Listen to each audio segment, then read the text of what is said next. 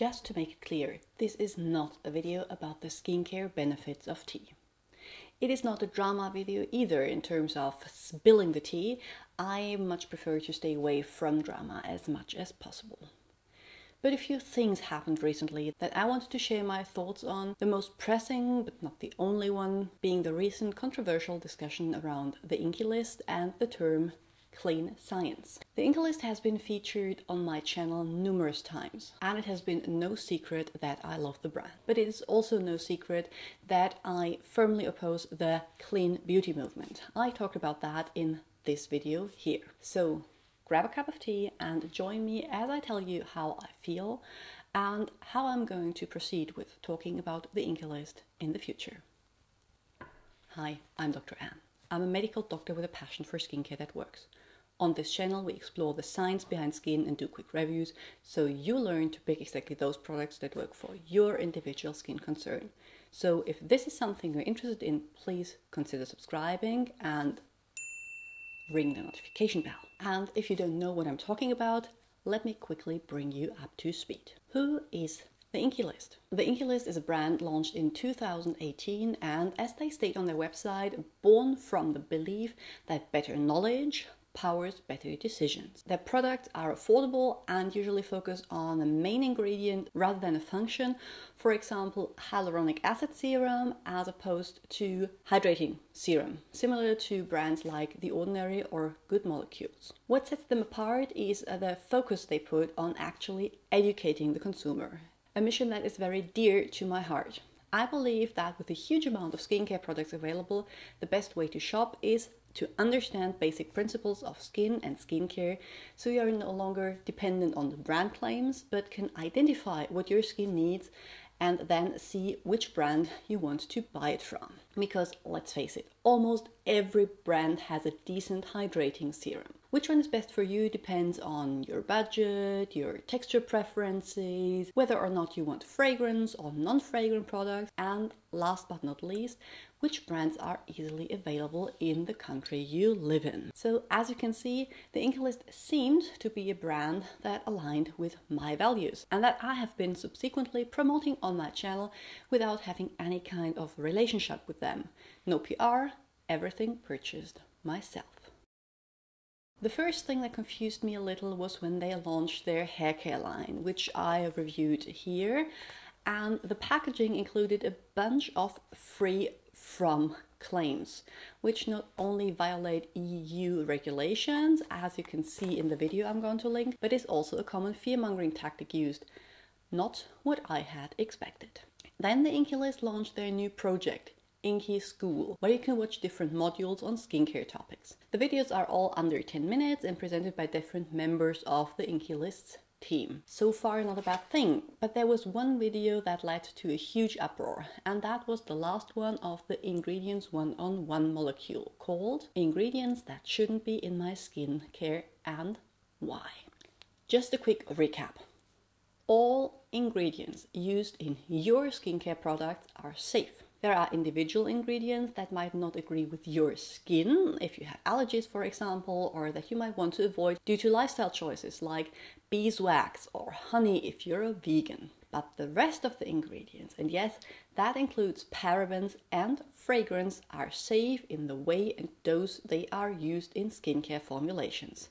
It is illegal to harm your customers and also a bad marketing choice. Now there are many brands that will tell you otherwise, referring to themselves as free from toxic chemicals, and parabens are among those ingredients usually referred to. This is based on a study performed in 2004 that not only had a few weaknesses in design, but was also cited wrongly in the media, all of which led to the perception that parabens are linked to cancer. Now, this study has long been disproved, and official bodies involved in regulations regarding consumer safety regard parabens as safe and well-studied options to fight bacterial overgrowth. Sadly, the public opinion has not followed lead here, fueled by many brands that claim to be paraben-free as part of being clean and non-toxic.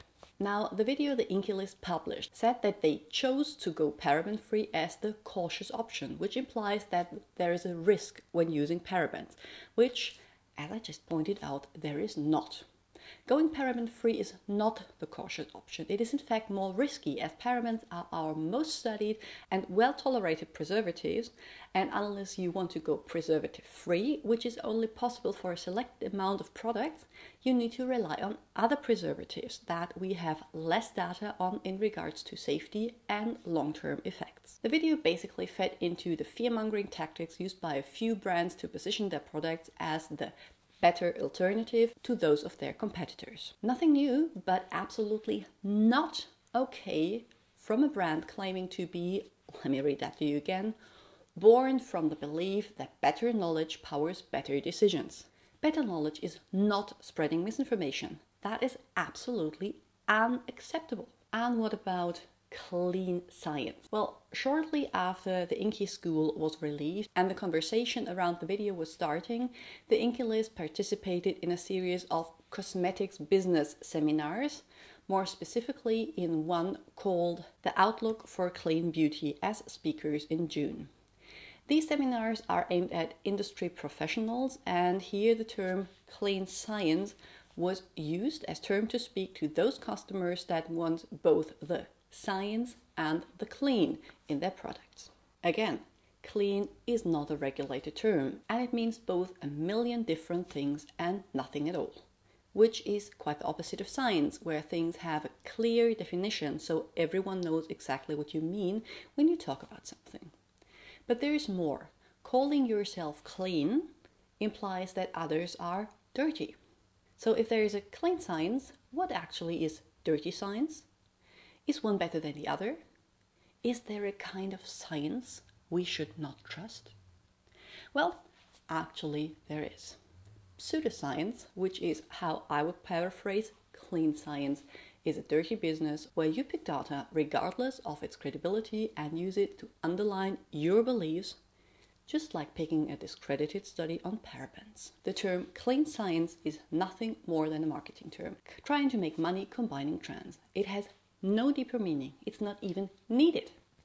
It is yet another way to try and trick customers into buying your products over those of your competitor. How did that make me feel?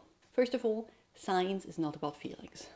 It is as void of personal feelings as it can possibly be. We are all human after all. And eliminating how we feel about a topic is one of the many challenges a scientist faces.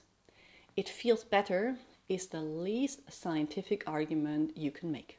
But still, I had a lot of feelings here. Not to sound melodramatic, but I felt like I had been cheated on. You see, I have been promoting the brand for a long time. Again, free from any compensation, no money, no products were exchanged. I frequently recommended them to you, to my family, because many of their products are amazing, but also because they seemed to align with my values.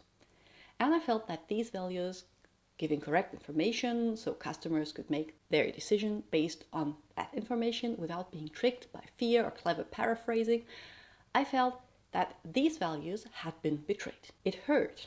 I didn't know how to react. After all, looking at my channel puts me in close proximity with the brand, and just like that, in close proximity with fear-mongering and misinformation, which, even worse, comes cloaked as trying to educate consumers in the light of science. I considered several things, among them deleting all my 14 videos that I had on the Inkey List products. But in the light of more recent events, I decided to film this video instead to get it off my chest and hopefully engage with you in the comments to find out how you feel about the topic. And because I know I will get the question, let me quickly answer the following. But Dr. Anne, you do promote other clean brands here. How is that different? For me, there's a very important distinction between promoting a product and promoting a brand. I adore several products of brands that I don't share values with, and I will usually state that whenever I upload a review on these products, like I did when I reviewed the Avon Distillery Clean Beauty. As I said before, it is not the product's fault if the brand's marketing team talks shit.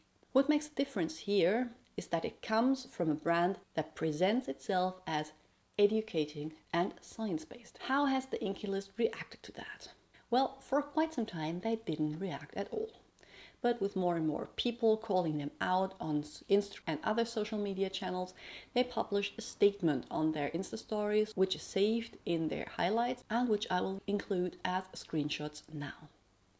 In the statement, they distance themselves from clean beauty and the term clean science, saying that it was only used in a panel discussion they hosted and not something they ever have or ever will attribute to their products or brand. They also removed the video in question from their website, stating that it needed to be re-edited because it did not provide the information they intended and was misunderstood. There is, however, to my knowledge, still no comment on the free from claims on the packaging and no clear stand regarding the paraben issue. So, how will I proceed now? Well, I'm thankful for the statement. I am still cautious as to whether I fully believe them or not. I have decided for the time being not to remove my videos, but I will also not publish any new ones on the brand. I'm sorry if you have been waiting for my review on their retinol eye cream. It is as good as finished, but will have to take a backseat now. Other than that, I have no ties to cut with them. So I will see how things develop, and in the meantime, keep drinking tea and talking about other stuff. Now tell me, how do you feel? Let's chat in the comments. I'm going to link to a few more videos on the screen now that I think you might enjoy, and I will see you all very soon with another one. Bye!